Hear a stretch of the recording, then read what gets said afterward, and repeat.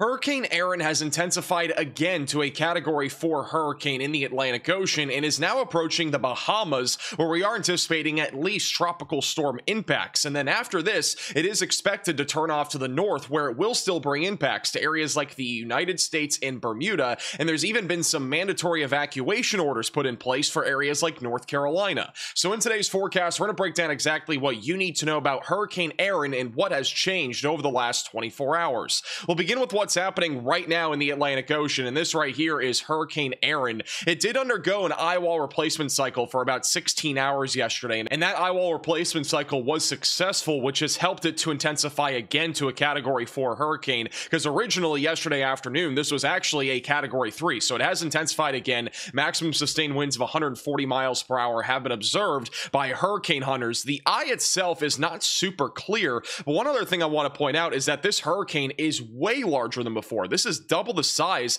compared to what it was back over here near the Lesser Antilles in Puerto Rico. So the size has doubled, and it's actually expected to even get bigger as it continues to move in the direction of North Carolina and Bermuda. So this thing's going to get a lot larger, and that's another reason why we are likely going to see some impacts in areas like North Carolina. Another thing I want to point out is that this is awfully close right now to the Bahamas. This is, again, a much more westerly path than what most models have been showing, but this is something that we've been talking about literally all week long, that we were expecting this to take a more westerly path with how intense this hurricane has been forecasted to get. And here's another view of Hurricane Erin. This is the eye, which again does not look nearly as impressive as what it did a couple of days ago, but nonetheless still a very intense hurricane, and tropical storm force winds are reaching very far to the west and south, which is one of the reasons why areas like the Turks and Caicos and the Bahamas are currently under tropical storm warnings. But this is growing in size very quickly. Let's also look at visible satellite imagery. You can kind of see that eye. It's been getting more and more close, so it's not nearly as defined of an eye.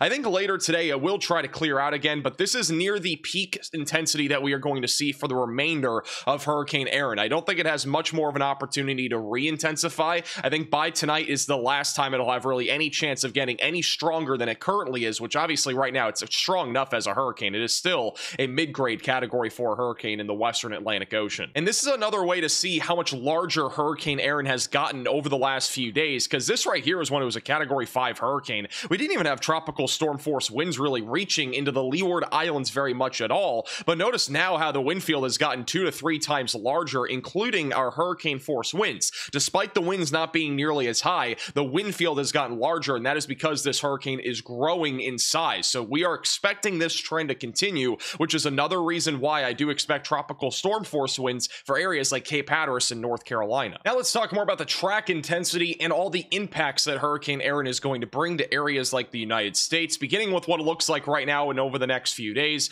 This will continue as a Category 4 hurricane just to the east of the Bahamas all the way through tomorrow morning. It is expected to weaken back into a Category 3 hurricane as we head into Tuesday afternoon and evening, and then by Wednesday and Thursday this is expected to be pretty much parallel to North Carolina and South Carolina, and this is going to be a very close call. We are not expecting landfall in the United States, as we said in and time out at this point. However, this hurricane is going to be a lot closer than what I think people realize, because if it does take the more westerly path through this cone of uncertainty, that means where the eye of the hurricane is going to be going, it'll only be about 140 to 150 miles offshore from Cape Hatteras, which means that we will almost undoubtedly see tropical storm impacts in Cape Hatteras, especially with how large this hurricane is going to become over the next few days. Now, even if it took a more easterly path, which I do not think will happen, there would still at least be some impacts in Cape Hatteras, including much higher wave heights. Now, across the board for the entire East Coast, we are anticipating dangerous rip currents throughout this week. You need to make sure if you're at the beach this week, look at the flag at the beach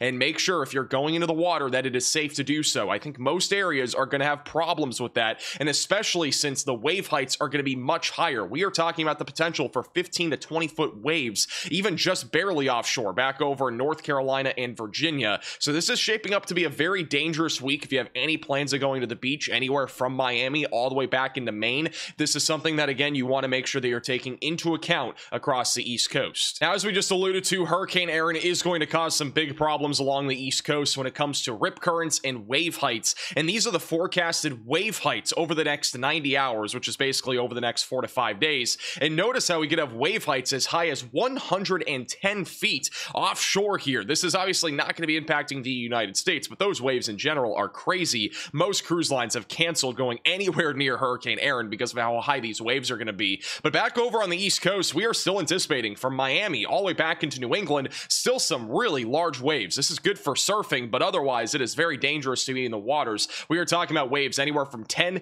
upwards of even 30 to 40 feet in some areas, and there have now officially been evacuation orders issued for Hatteras Island and Ocracoke Island in North Carolina. We are expecting that Highway 12 will be impassable for days near Hatteras Island, so definitely make sure that you're taking these evacuation orders seriously. We are going to have some really big waves, especially with the flow of this hurricane and our winds coming from the east, and that's going to help to crash a lot of the waves right into Cape Hatteras, so definitely make sure that you're ready for some really big surf and really unswimmable conditions here in North Carolina. So here's a simulated forecast on exactly where Hurricane Erin is going to go over the next several days, beginning with what is happening Tuesday night. This will still just be to the northeast of the Bahamas, and then by Wednesday it'll begin to turn to the north. And notice how some of the outer bands will be reaching Cape Hatteras in North Carolina. We are going to likely see tropical storm force winds in these areas. I'm currently forecasting our maximum wind gusts to get near 70 miles per hour in Cape Hatteras, so it'll definitely be pretty windy on late Wednesday and early Thursday. And then as we go into Friday, this continues to move to the northeast and will weaken in the northern Atlantic Ocean. What's really crazy, honestly, is that this is near catastrophe situation for either the United States or Bermuda, because right now it's going literally in between the two. It could not be much closer than this to having a catastrophic situation for either one or two countries here. So this is definitely, honestly, probably one of the best paths that we could have. Even though there will be impacts up and down the East Coast, this could be a much worse situation if this hurricane were 100 miles further west or east. And here's another look at the future radar back over in the western Atlantic Ocean. As we head into Wednesday night, Hurricane Erin is going to be awfully close to North Carolina as we get into late Wednesday night and early Thursday morning. Wave heights are going to really rapidly increase as we go into the overnight hours into Thursday, which is when Highway 12 will likely become impassable near Hatteras Island. And then eventually, as we go into Thursday afternoon and evening, this will be turning out to sea. But that does not mean the impacts will not be felt beyond Thursday and Friday, as we are anticipating the waves to remain high all the way through Saturday, and dangerous rip currents will likely continue through the weekend. So if you have any plans to go to the beach, definitely make sure that you're staying safe. And these are the maximum wind gusts that we are anticipating out of Hurricane Erin, and right over in Cape Hatteras is where we could see wind gusts as high as 60 to 70 miles per hour on late Wednesday and early Thursday. And up and down the East Coast, we are likely going to see wind gusts anywhere from 30 to 45 miles per hour. That goes anywhere from about South Carolina back into southern New England, though that's not really tropical storm force winds. If you're right on the beach, you're definitely going to feel the highest of the winds because there's literally nothing stopping the wind over a big body of water like the Atlantic Ocean. Be prepared for isolated power outages if you're back over in Cape Hatteras. Have flashlights ready to go and also a generator ready to go just in case if you're not under a mandatory evacuation order. If you are under a mandatory evacuation order, I would be evacuating. And the tropics are not done with just Hurricane Erin, because we have another area of development in the main development region that has right now about a 50% chance of development over the next 7 days. This will be tracking towards the Lesser Antilles as we get to the late half of this week and eventually into the weekend. This does have a chance of developing, but the biggest thing is if this does take a more northwesterly and honestly northerly path, kind of like with what Erin's doing, it's going to have a very low success rate of actually developing, because Hurricane Erin is churning up all that cold water from underneath, which is cooling down our ocean waters right now north of areas like Puerto Rico. So this is going to struggle a lot more if it goes to the north. However, if it goes more to the west or even goes more down to the south into the Caribbean or even up the Greater Antilles, it will likely develop at least into a tropical storm, if not hurricane, because a lot of our ocean waters in these other areas are still very favorable. Now, it's going to come down to wind shear as well. If we have a lot of wind shear in these areas, a hurricane is going to struggle to develop, but that is something that we'll have to worry about later on once a tropical wave actually develops here. And guess what? There is a risk of severe weather today in the United States. We do have two slight risks of severe weather in place, one of which includes Chicago, southern Wisconsin, eastern Iowa, and another one back over in the Dakotas, also into Nebraska and northwestern Kansas, where the biggest concern will be isolated damaging winds and some large hail. There is a low chance of an isolated tornado this afternoon back over in Wisconsin, northeast Iowa, and northern Illinois, so have ways to receive warnings. This threat will taper down by around 7 to 8 o'clock tonight. And I do want to point out that we actually did have 2 tornadoes yesterday in northern Iowa, so we may see another one here today with a very similar environment, but overall I think the risk will be mostly wind. And as always, thank you all so much for watching today's forecast. If you are new to the channel, make sure to subscribe down below. We'll likely have another video tomorrow, so click the bell icon so you're notified if we have another forecast. Otherwise, we'll see you guys all again in the next video, and stay safe.